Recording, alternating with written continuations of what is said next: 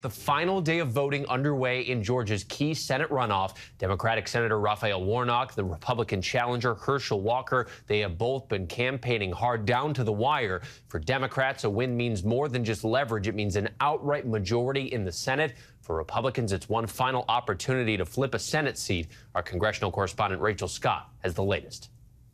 Georgia voters heading to the polls one last time for the final Senate battle this midterm election. Before a big game, I don't sleep because I'm ready.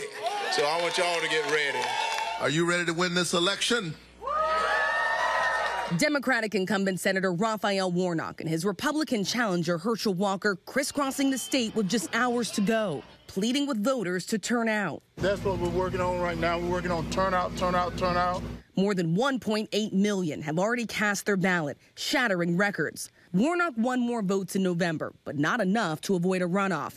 Now heading into this election day, feeling the momentum, urging his supporters to not let up. I need you to vote and tell everybody in your circle to vote like it is an emergency.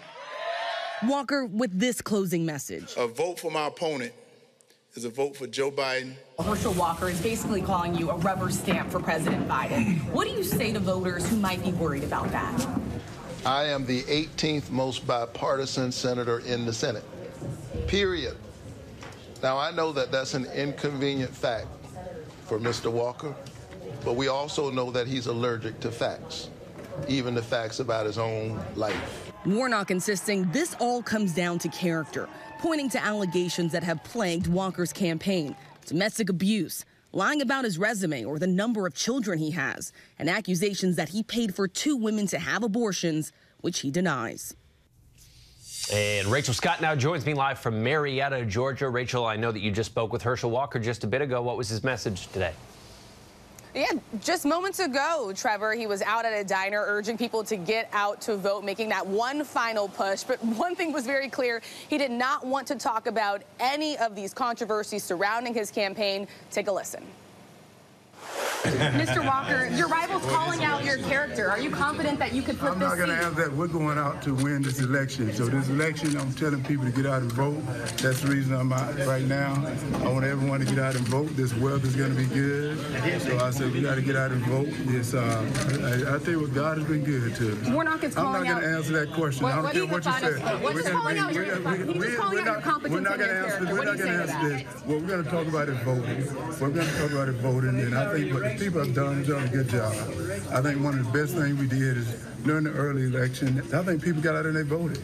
And I think people can't say anything about Atlanta anymore. I think Atlanta right now shows that they don't care about all this black and white. They care about voting.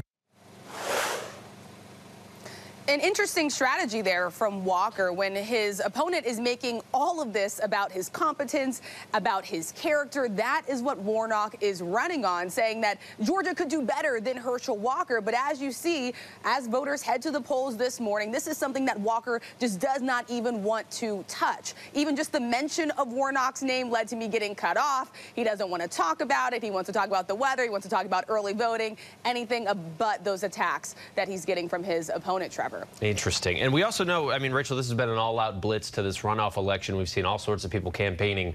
We haven't seen President Biden or former President Trump there. What does that tell you about this campaign? Yeah, it's pretty notable that both of these candidates have kept the 2 major leaders in each of their parties at a distance. President Biden has not even been in this state campaigning for Warnock at all. Former President Donald Trump helped propel Walker to victory early on in the Republican primary, but since then, Walker has sort of kept him at a distance. And one person that Walker is now turning to in the final stretch is a popular Republican here that he did not campaign with at all leading up to November, and that is Governor Brian Kemp, who easily won re-election. He is now endorsed Walker, and he's hoping that some of that support that Kemp has in this state will peel off and help lead him to victory. He told me that he's confident that he's going to win tonight, Trevor. Rachel Scott in Georgia. I saw you almost call me George, Rachel.